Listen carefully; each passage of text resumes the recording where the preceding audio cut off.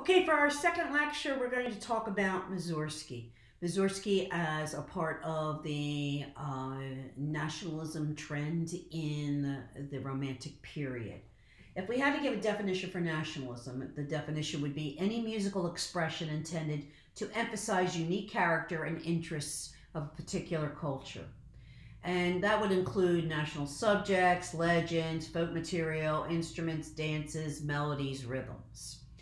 So when we're talking about nationalism, it just didn't happen in Russia, but Russia was a very prevalent area that we see this nationalism, and especially with the famous Mussorgsky.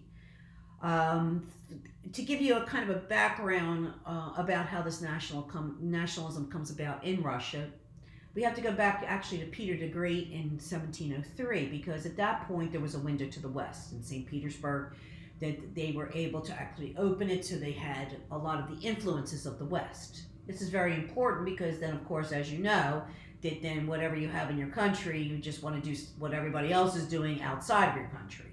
But in 1825, we had certain writers like Pushkin, who was a very famous Russian writer that liked to actually write about Russian entities, as well as musicians like Glinka, who decided they needed to cultivate a uniquely Russian artistic tradition. There's a pride that kind of came with this as well. And Glinka, when we talk about Glinka, Glinka becomes like the father of this in the musical world. He was classically trained, Italian and German training, musical training. He was a professional civil servant, but he did music as a hobby.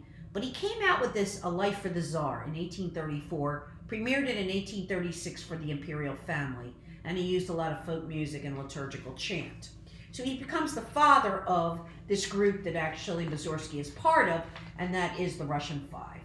And the Russian Five were self-taught musicians, made a virtue of their technical ignorance, raised the flag for nationalism, stated the mission to glorify the spirit and music of Mother Russia.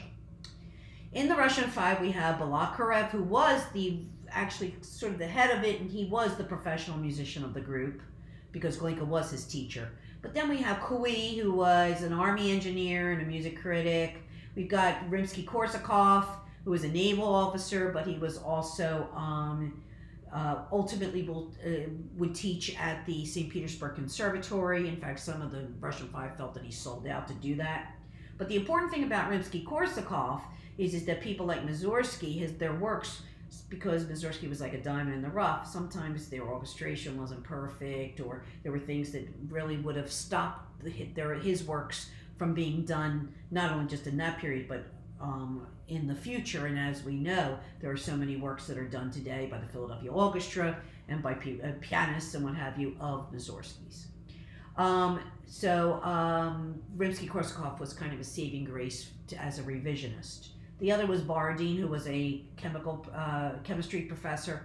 And what we noticed is that, again, in his case, he dies before he finishes the Prince Igor, so it's actually Rimsky who finishes his work.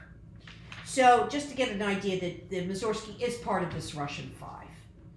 The works that I wanted you to look at, besides, of course, the readings that I wanted you to do, we're going to start with the Boris Godunov. The Boris Godunov was the opera. It's a very great example of a nationalistic opera by Mussorgsky, 1868. It has a prologue and 4 acts. You're going to actually be seeing the coronation scene, and I suggest that you go on YouTube and just Google coronation scene of Boris Godunov so you can actually see it, so you can answer the questions about the nationalistic ideas that are prevalent. The interesting thing about the plot was based on a Pushkin work. And in this work, it was based on a historical elevation of, or the reign of Boris, 1598 to 1605.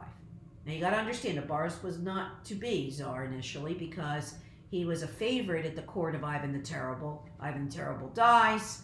His feeble-minded son Fyodor takes the throne. His other son, though, Dmitri, age of 9, is murdered. Who murdered Dmitri? Well, what happens is when Fyodor dies in 1598, Dmitri is murdered. There's no heir. And that's when Boris comes to the fore, and people kind of like rally to have Boris as the Tsar, but he's really not the next in line. So we see that Boris becomes very, very important at that time. He gets coronated, and then what happens is that at that point the people are rallying for him, but then during his reign, we notice that there's a lot of hunger and pestilence, and so there's a lot of question about Boris from the people. So much so that in a monastery there is a person doing research on Dmitri, the 9-year-old that was murdered and whatever, and tries to figure out at this stage of his life where he would be, what he would be doing. And what he does is he actually goes out into the country, and there's like this rumor that Dmitri never died, meaning that it's this what we call pretender. Well, of course, Boris is becoming very, very guilty about it, because the question always was did Boris actually murder Dmitri in order to get to the throne? So much so, he is so guilt-ridden that ultimately it will kill him. So it's a psychological drama as well.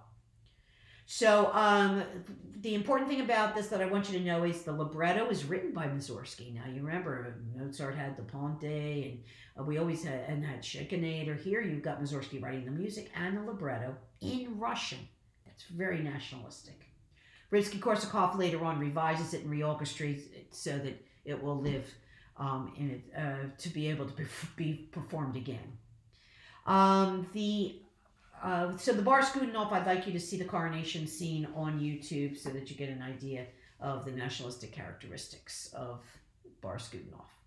Another work of Mussorgsky's I wanted you to listen to and actually watch is The Night on Bald Mountain, 1867. It actually is a location of a mountain near Kiev. It's on a historic day, June 23rd, St. John's Eve, John the Baptist's Day, where the witches assemble to glorify Satan and hold their Sabbath. And if you remember that in one of the readings, you hear about the Russian work that actually describes this this moment in time. And the other thing is that Chernobog is known as the Black Goat. Well, that was the way that in a lot of Russian storylines, that was the visualization of the devil as the Black Goat. It's a symphonic poem, meaning it's one movement. It's just orchestrated for one movement, and ironically, it was completed on June 23rd as well by Mussorgsky. Very musically oriented and influenced by Liszt Totentanz and the Symphonie Fantastique of Berlioz. So when you're listening to it, see if you can hear some of those idioms in the work. I would like you to go to YouTube and actually look at Disney's visualization of Mussorgsky's Night on Bald Mountain, which is in his very famous Fantasia. So you get an idea of how he visualized what Mussorgsky did in this symphonic poem for orchestra, one movement form. Again, very nationalistic.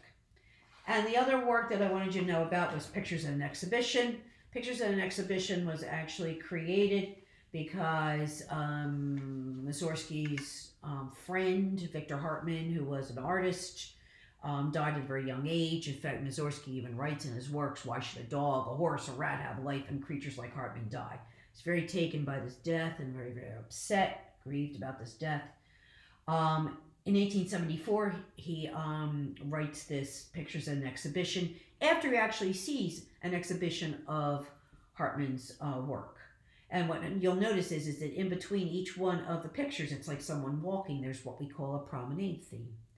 Now, what you're hearing is Mussorgsky's work for piano. That's what he wrote it for. But there are so many versions of Pictures at an Exhibition because it influenced so many other composers. When the last picture is the one that I would like you to listen to if you don't listen to the entire work, and that is the Great Gate of Kiev. The Great Gate of Kiev was an architectural design, just so you can say it. It was a drawing by Victor Hartmann for the competition run by the City Council of Kiev to commemorate the Tsar Alexander II escaping from assassination in 1866. Like I said, it was for piano. It's in 10 movements. It's a great example of a character piece, like when we talked about the programmatic aspects of piano music of this time. So when you're the last movement is the Great Gate of Kiev. If you listen to the whole thing, you'll notice that there are a lot of different idioms of Russian nationalism in it and Russian folklore, with Baba Yaga's hut, who's of course portrayed as the witch, and her hut, and but there are other nationalistic idioms in the pictures at an exhibition. So they are the works that I want you to associate with Mussorgsky. And when you answer the questions, think about the nationalistic elements of Mussorgsky, and how he was able to portray all of this in his variant works, because Pictures and Exhibition being for piano, the opera bar Skudinov, and The Night on Bald Mountain, the one movement symphonic poem.